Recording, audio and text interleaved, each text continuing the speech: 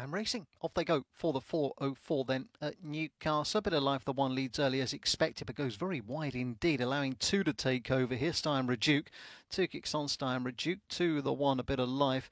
Then comes the 3 for the Fallen, 6 makes eye-catching progress, Swift Image.